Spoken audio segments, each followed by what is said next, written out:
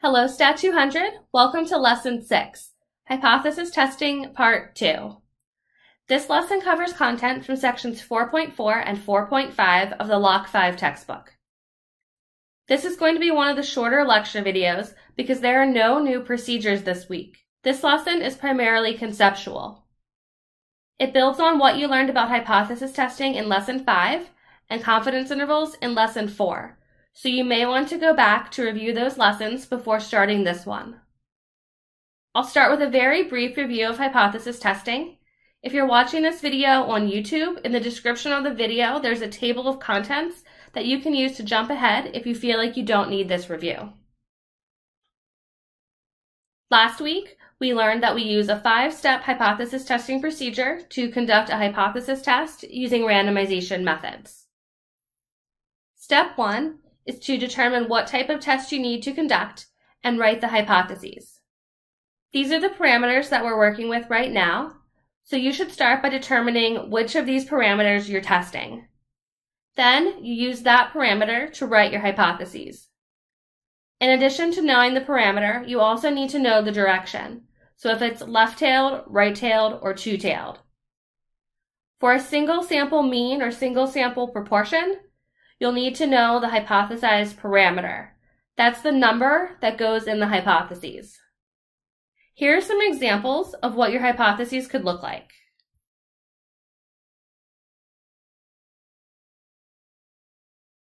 Step 2 is to construct a randomization distribution given that the null hypothesis is true. This is where you'll go to StatKey and input your sample data. If you're doing a test for a single mean or single proportion, you'll also need to enter in the number from the hypotheses. Then you'll take at least 5,000 resamples to build your randomization distribution. This is the sampling distribution that you'll use in the next step. Step 3 is to use the randomization distribution to find the p-value. The p-value is the area of your randomization distribution that is more extreme than the observed sample statistic in the direction of the alternative hypothesis. Step 4 is to decide if you should reject or fail to reject the null hypothesis. To do this, we compare our p-value to the alpha level that we're using for the test. This week we'll learn more about choosing an alpha level, but unless otherwise specified, assume that the alpha level is 0.05. If the p-value is greater than 0.05, fail to reject the null hypothesis. If the p-value is less than or equal to 0.05, reject the null hypothesis. And finally, step 5, state a real-world conclusion in relation to the original research question. If you need more of a review on hypothesis testing, I recommend going back to Lesson 5 in the online notes to watch some of the video examples, because Lesson 6 assumes that you have a good understanding of everything from Lesson 5. These are the learning objectives that we're going to be covering in Lesson 6. There are no new procedures this week. This is more of a conceptual lesson where you'll dig into hypothesis testing and at the end, confidence intervals as well, more deeply. Let's start with identifying Type 1 and Type 2 errors. When we talk about Type 1 and Type 2 errors, we usually make a table that looks something like this, where on one side we have our decision, and on the other side we have reality. So in the population, whether or not the null hypothesis is really true. Make sure you pay attention to how the rows and columns are labeled. Here's the table from your textbook, and you can see that here they put the decision in the columns and reality in the rows. So sometimes you'll see these going in different directions. If you Google Type 1 and Type 2 error, you'll find a bunch of other tables as well, and some of them will flip the order of the rows or the order of the columns as well. So you always need to pay attention to the labels to make sure that you're interpreting the table correctly. Looking at either of these tables, a Type 1 error occurs when we reject the null hypothesis, when the null hypothesis is really true. In other words, we conclude that there was a difference in the population, but in reality, there's no difference in the population. This is also known as an alpha error. A type 2 error, then, is when we fail to reject the null hypothesis, when in reality, the null hypothesis is false. So we conclude that there's not evidence of a difference in the population, when really there is a difference in the population. This is also known as a beta error. Now, in real life, you're usually not going to know what the population values are. If we had the population values at the beginning, then we wouldn't need to conduct a hypothesis test. Sometimes you'll learn these values after the fact, though. For example, if you get access to the population data later. But most of the time, we won't know for sure if we've committed a type 1 or type 2 error. Let's look at a few examples of identifying these different types of errors. Here's our research question. Are more than half of the residents of one town women? In a sample of 30 residents, 17 were women. We can use our research question to write our hypotheses. We have a sample from one town, and we want to know if the population proportion is greater than half, or 0.5. Next, we use StatKey to construct our randomization distribution. This is using the sample data, where the counts of successes were 17 and the total sample size was 30. I use the default setting for hypothesized population proportion of 0.5. The p-value is the area on this randomization distribution that was greater than the observed sample statistic, which was 17 out of 30, or 0.567. Because our p-value is greater than the standard 0.05 alpha level, we fail to reject the null hypothesis. There is not evidence that more than half of all residents in this town are women. What if we later obtain census data? A census collects data from everyone, in other words, the population. And what if a census found that 53% of residents are women? Well, in that case, our earlier conclusion was incorrect. We said that there was not evidence that the population proportion was greater than 0.5, but in reality it is. We made an error. Looking at our table, our decision was to fail to reject the null hypothesis. In reality, the null hypothesis was really false and the alternative hypothesis was really true. It looks like we made a type 2 error. I'll go through two more quicker examples. A hypothesis test was conducted given the following hypotheses. The null is that the mean of group 1 equals the mean of group 2. The alternative is that the mean of group 1 does not equal the mean of group 2. With a p-value of 0.045, the researchers rejected the null hypothesis, but in reality, the two groups' means are equal. In this scenario, they rejected the null hypothesis. In reality, the two groups' means are equal, so in reality, the null hypothesis is true. They made a type 1 error. And here's our last example. A hypothesis test was conducted given the following hypotheses. The null is that rho, which is the population correlation, equals 0, and the alternative is that rho does not equal 0. With a p-value of 0.002, the researchers rejected the null hypothesis. In reality, rho equals 0.328. It means in reality, the null hypothesis is false. They made a correct decision. Moving on to our second learning objective, select an appropriate significance level, in other words, alpha level, for a given scenario. Last week, we learned that unless otherwise stated, we use an alpha level of 0.05. Your textbook defines the significance level, alpha, as representing the tolerable probability of making a type 1 error. Remember that a type 1 error is rejecting the null hypothesis when the null hypothesis is true. So we're saying that if the null hypothesis is true, this alpha level is the proportion of our test for which we would reject the null and make a type 1 error. When we're conducting a hypothesis test, the alpha level is the highest p-value for which we would reject the null. This is a cutoff that should be set before you collect any data and conduct the hypothesis test. By default, this is usually set at 0.05, which means that if the null hypothesis is true, we would still reject 5% of the time, committing a type 1 error. Depending on the consequences of making each type of error, sometimes we like to use a smaller or larger alpha level. If the consequences of making a type 1 error are severe, then we use a smaller alpha level. For example, in some medical research where making a type 1 error could mean giving people ineffective treatment, the alpha levels are sometimes set at 0.01 or even 0.001.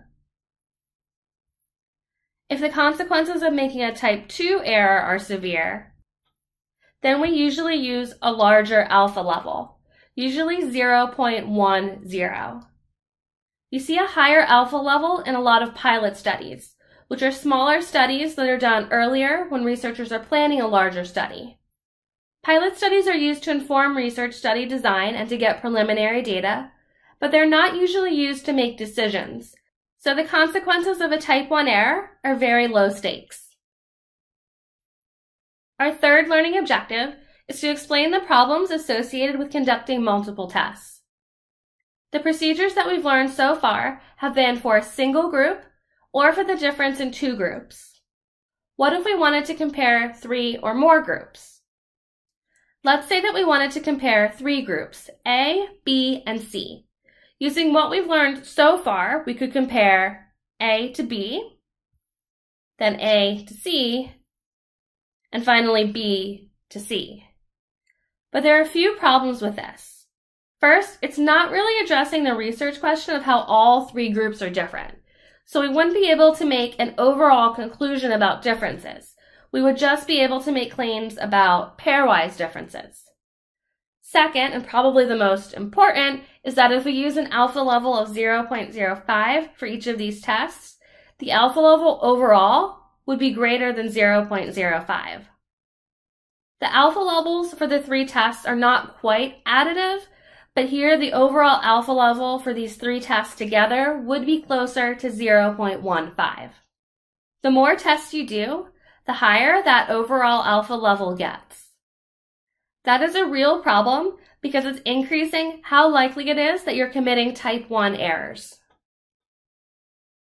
Later in the course, we'll learn about some tests that may be used instead of performing multiple tests.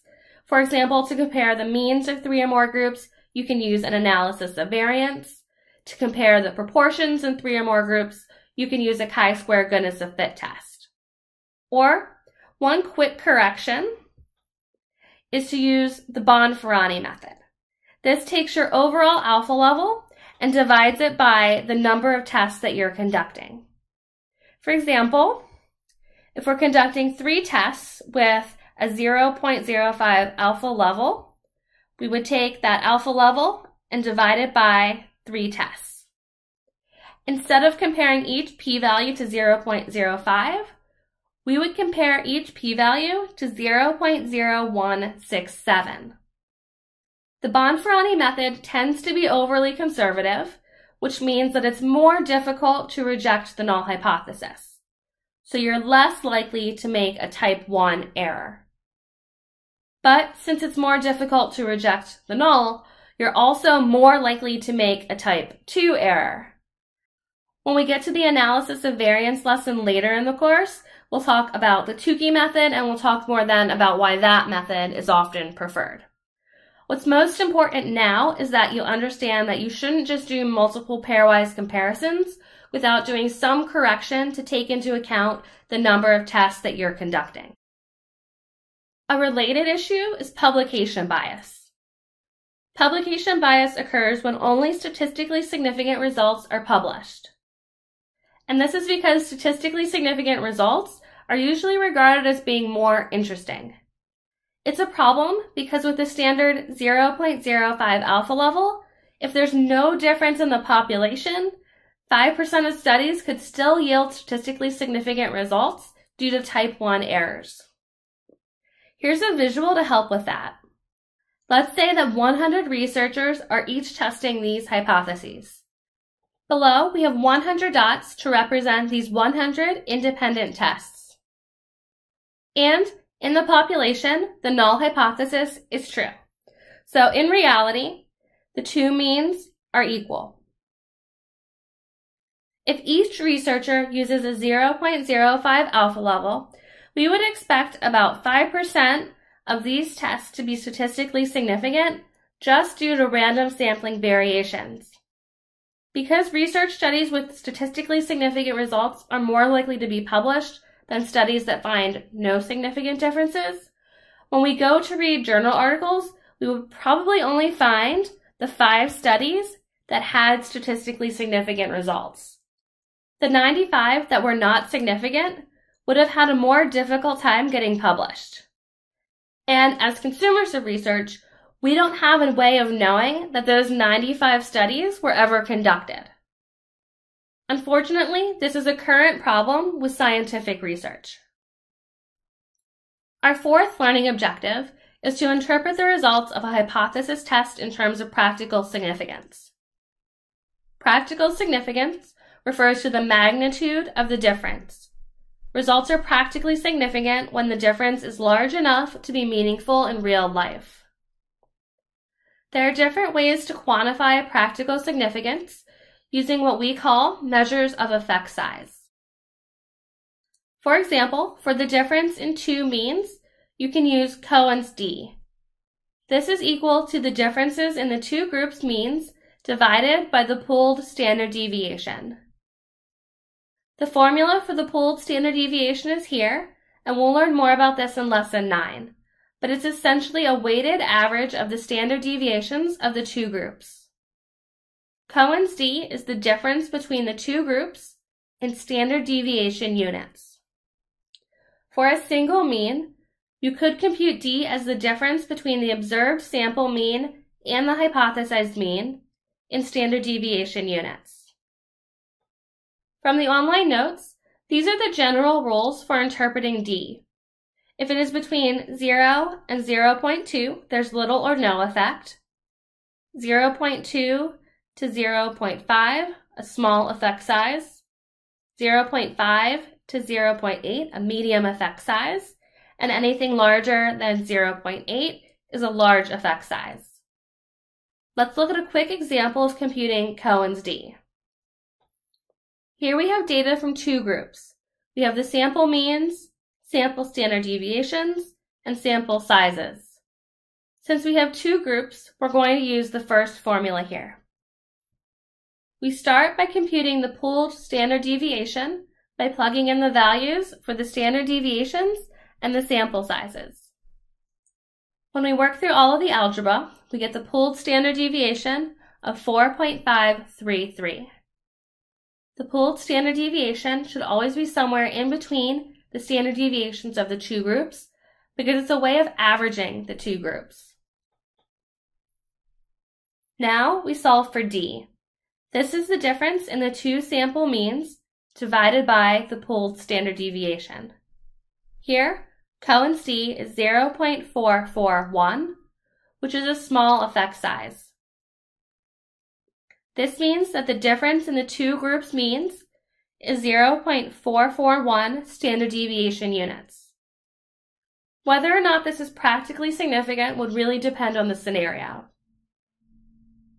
That was an example for the difference in two means. The formula for one sample mean is similar. For proportions, you can just look at the difference and judge whether it's meaningful given the scenario that you're working with. For correlations and regression, you can compute R squared. That's just Pearson's R squared. It represents the proportion of variance that is shared between the two variables, but we'll learn more about that in Lesson 12 when we devote an entire week to correlation and simple linear regression. What's most important here is that you can distinguish between practical and statistical significance, which is actually our 5th learning objective. Practical and statistical significance address 2 different questions. Practical significance asks, is there a meaningful difference? In other words, is the observed difference large enough that it matters in the real world? Statistical significance asks, is there a difference in the population? Practical significance can be quantified using a measure of effect size, such as Cohen's d or r squared, or you can just look at the difference in the sample. Statistical significance is determined by the p-value. Practical significance can be subjective. Researchers don't always agree on what is meaningful in the real world.